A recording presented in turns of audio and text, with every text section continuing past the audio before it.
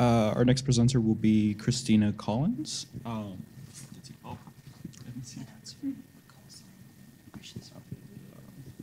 Her call sign is KD8OXT.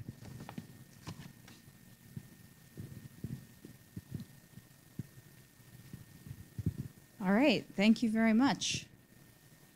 Thanks for that, Mike. John's going to be so excited to see that. All right, so now we get to turn to a fun part of the personal space weather station, the Grape side of things in particular, which is getting to play with the beacons. And this is a project that happened in no small part at Mike's suggestion. The test signal that is currently running on WWV and WWVH to explore ways that they could be modified for additional scientific purpose.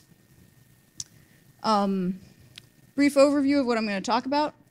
I will show you the test signal in case you've not heard it before.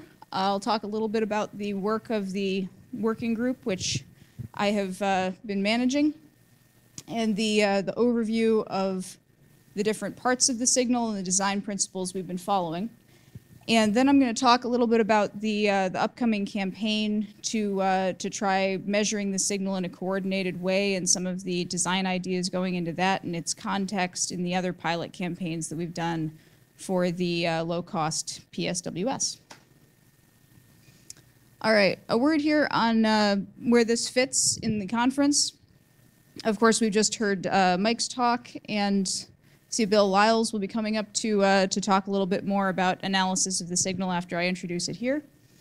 And Kung Nguyen has a poster tomorrow on the algorithm for looking at the signal in a systematic way, which I'm working on currently setting up to be used in the contest that I'll be talking about here.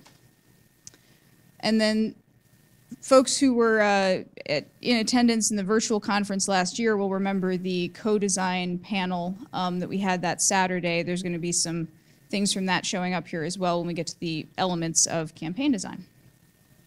All right, so here's the signal, and we'll see if playing this video works. The video is by KOKA, who has the YouTube channel Signal Phantom. Highly recommend if you like listening to number stations and things like that. And he did this beautiful visualization. At the tone, 22 hours, 8 minutes, Coordinated Universal Time. Follows is a scientific modulation test.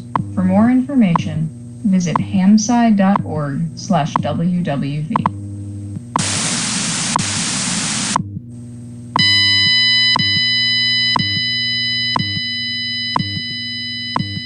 So that's the pseudo-random noise, and then we have the coherent tones.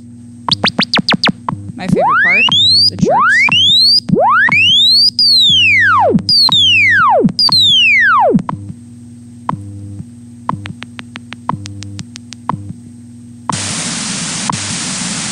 Same pseudo-random noise again. All right. He actually recorded that 7 times, so I'm going to stop it there. So yes, this is the breakdown of the signal.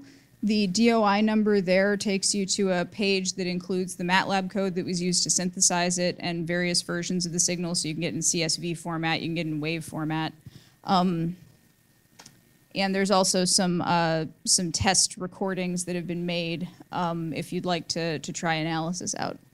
So the Scientific Modulation Working Group includes many of the folks that were acknowledged in the previous presentations, members of NIST leadership, the staff of both stations, folks from the Grape team, and the WW0WWV, which is the amateur radio club of WWV, and they handle a lot of the outreach, and they're currently handling the repository for Grape data.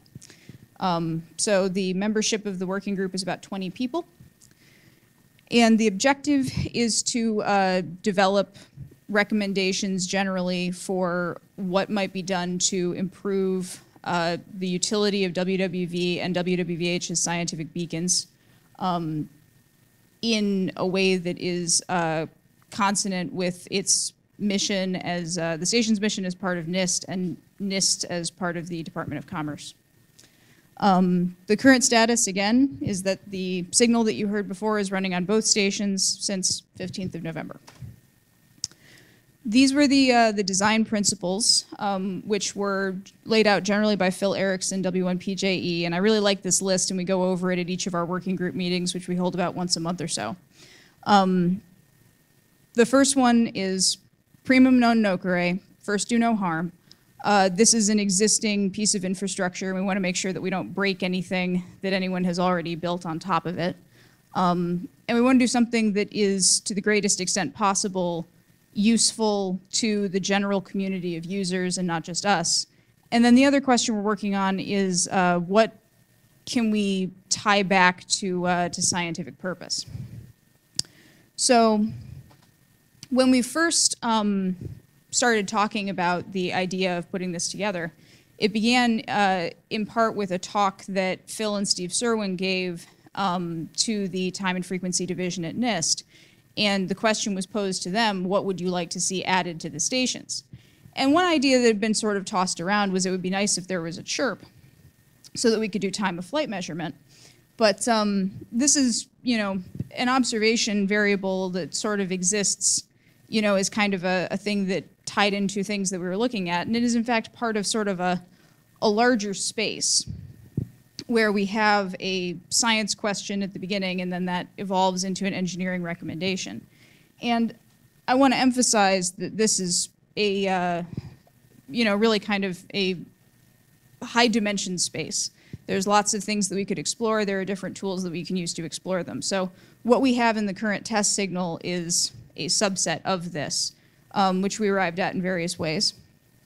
And Bill will be talking in more depth about the different parts of the signal and the analysis that has been undertaken so far. The ones that I've been particularly focusing on are here. Everything else is kind of space in between and voice announcements and things like that. And these are enumerated here. I'm going to sort of skip past this in the interest of time. But these are also covered in the signal page that is linked with the DOI on an earlier slide. All right, so then the next question that I wanted to talk about is how do we take this and extrapolate it into a test campaign? Some of you may know the sunrise or the eclipse festivals and the Festival of Frequency Measurement, different projects that we have done as pilot experiments for the GRAPE, having people collect data using their own radio stations. And so this is a fairly established paradigm to do these pilot campaigns. And they have gotten a lot of people to start operating GRAPEs or to start collecting data or sort of using the same recording practices to just get a better sense of their own geospace environment by recording a day of data and finding the sunrise peak, things like that. So one of the things that I wanted to do is set up a weekend campaign where we look specifically at the sunrise peak and we have people make time of flight measurements and look for multipath, because that is an interesting thing that happens at the start of the day. And the feedback that I've been getting from the pilot campaigns is that participants are interested in more analysis, and you don't want to have the feeling that you're putting your data in and it's sort of just going into a box and who knows what will happen to it or if it will be looked at. So one thing that has come up is this idea of maybe we should do something that's a little more radio sport style. Let's see here. Next slide. Yay. Okay.